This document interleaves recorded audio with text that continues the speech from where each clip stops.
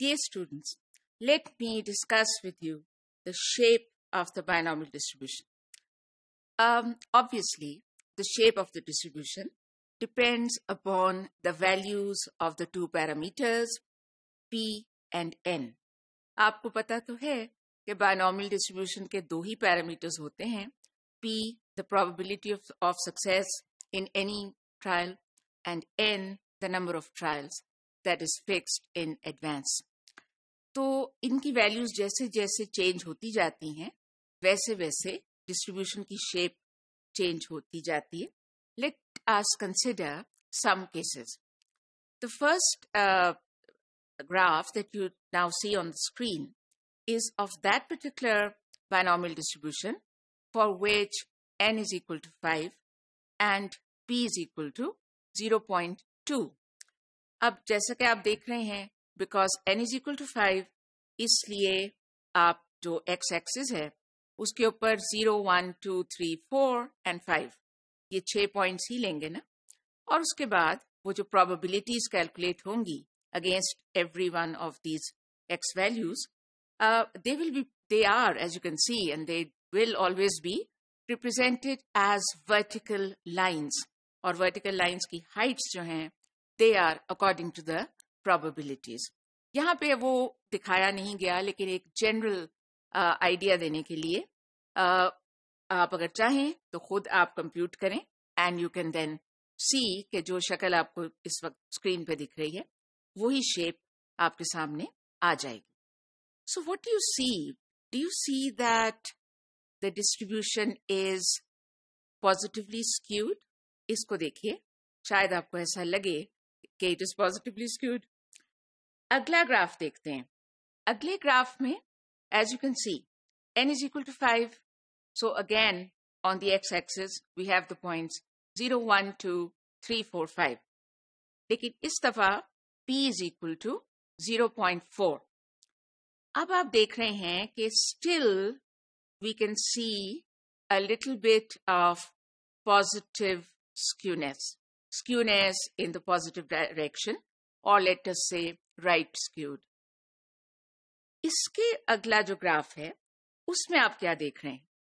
This time again n is equal to 5 but p is equal to 0.5, and you see that the distribution is absolutely symmetric.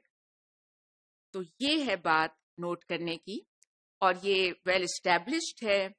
Whenever your p will be exactly equal to 5, 0.5 I mean, no matter what the value of n, your binomial distribution will be absolutely symmetric.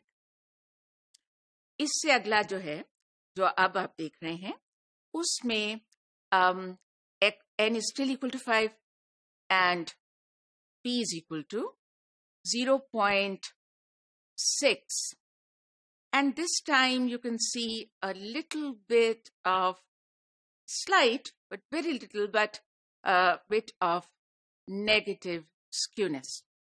And the last one in this category of graphs where n is equal to 5, the last one that I'm presenting to you now is the one where p is equal to 0.9. And this time you see that it is considerably negatively skewed. So इस सारी discussion का gist क्या है? Students, it is simple.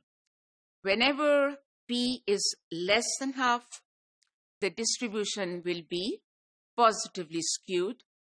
Whenever p is exactly equal to half, the distribution will be not skewed, yani symmetric.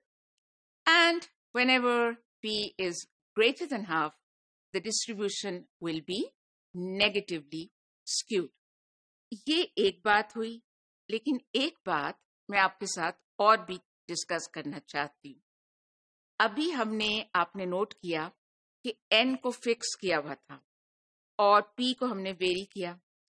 अब मैं आपके सामने ये बात रखना चाहती हूँ कि अगर हम n को बढ़ाएं For example, now you see on the screen that particular binomial distribution for which n is equal to 10. And in this case, on the x-axis, we have the 11 points, 0, 1, 2, 3, 4, 5, 6, 7, 8, 9, 10. So, isme, do you see that the extent of skewness seems to have decreased? चूंकि इसमें n हमने बढ़ा दिया और p जो है that is still 0.2 as previously it was for the very first one that I showed you. लेकिन वहाँ जितनी skewness हमें लग रही थी, नजर आ रही थी, अभी हमें कम लग रही. और अगर इसी तरह आप n को अगर 20 कर दें, तो आप देखते हैं कि the skewness seems to have decreased further. So, from this particular analysis, we can conclude that as the number of trials increases, the binomial distribution tends to symmetry. In fact, students, it is not only symmetry, but even with reference to the other phenomenon, the phenomenon of kurtosis. Pakistan में आमतौर पे हम kurtosis pronounce करते हैं. Kurtosis कह लें या kurtosis कह लें, वो जो पीक्डनेस का phenomenon है, उस हिसाब से भी as the number of trials increases, the binomial distribution tends toward being mesokurtic. तो अगर सिमेट्री और मीजोकर्टिक दोनों चीजों की तरफ टेंड कर रही है, तो क्या ऑब्वियस नहीं है कि we can say that binomial distribution tends to normality?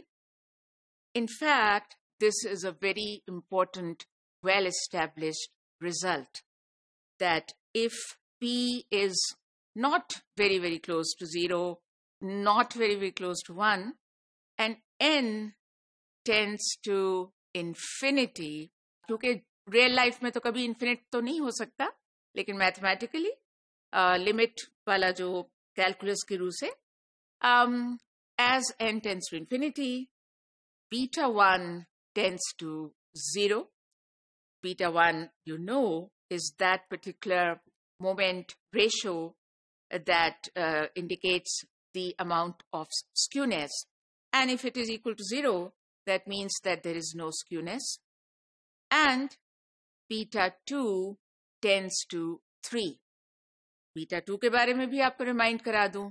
It is that particular moment ratio, which is exactly equal to 3 in the case of a mesokurtic distribution. वो वाली जो कि ना बहुत tall, बहुत peaked, ना बहुत flat, बल्कि the one which is like the normal distribution. So this is with reference to the shape of the binomial distribution.